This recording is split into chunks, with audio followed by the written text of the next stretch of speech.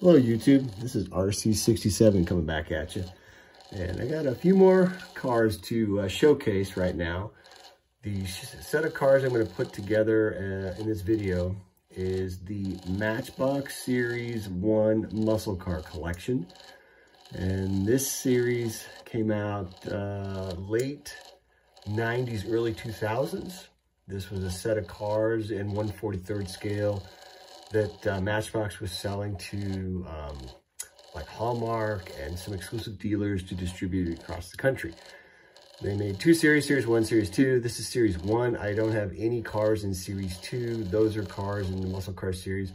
I wasn't a huge fan of them. I mean, they're pretty cool, but these are the ones I was really going after because these are more of my favorite cars and the cars that I had friends and family as well as myself had growing up as a kid. And just really enjoyed this line of muscle cars. So first up on the turnstile is a 1970 Plymouth Roadrunner. And it's got a lot of really cool detail. The color's like a, I call it like a emerald green or a lime green. You can see the Roadrunner on the front fenders there each side. You got your side scoops just behind the doors of the car. You got a nice little spoiler on the back. You got really cool detailed lettering on the wheels. And the nice thing is that you got the details on the sides of the car where your turn signals are. The lights on the back are pretty detailed. You can even read out where it says Plymouth on the back, just above the bumper there. So that's the first one in this series there. And they're in no particular order.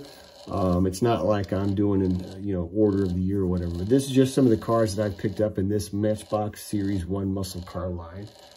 Next up, we have a 1967 Pontiac GTO.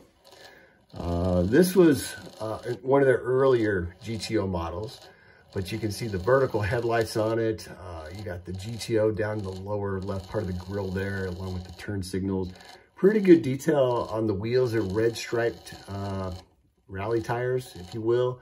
The center hubcaps, those are specs to the time that there. You can see in the lower left quarter panel on both the right and left side of the car, you can see GTO pretty clear.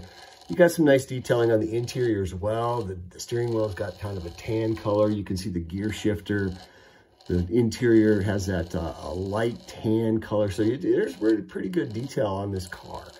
So, but this was Pontiac's entry-level car into the early years of the muscle cars. And the body style on this did change. I'm not familiar with all the body styles, but the body style on this one did change to the more familiar, more muscle car sleek design, if you will.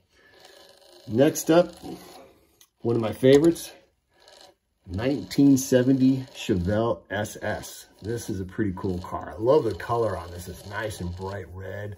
You can see the SS on the front emblem there, the big black rally stripes down the hoods. Nice chrome on the mirrors that kind of show you the detail of the mirrors. The lettering on the tires is really cool. Just jet black interior. You can see the gear shift knob inside. My neighbor growing up as a kid had this exact same car. It was in the exact same color. So this car, kind of special to me. I really like it. And I remember he would drive us around the neighborhood, and on Saturday afternoon before dinner, he'd take all the kids down to Dairy Queen and go get ice cream. So this is one of my favorite cars. This car here brings back a lot of memories from when I was a kid. Next up, got a 1970 Cuda 440. And again, this one's got some really nice detailing. There's a little bit of styrofoam on the front bumper there. You got some nice detailing on the front. You can see the turn lights below. The grille's nice and detailed. The black hood scoop there for the cowl induction or whatever. The paint's beautiful paint job on this. You see the 440 and then just the black goes across the back fender there. You can see the turn signal lights. The interior is detailed, very, very detailed.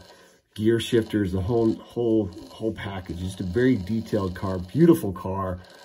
Fast muscle car of its time in the late 60s, early 70s there. So this is another one of my favorite cars. I like this car because it's a really bright yellow. It's just a beautiful, beautiful car.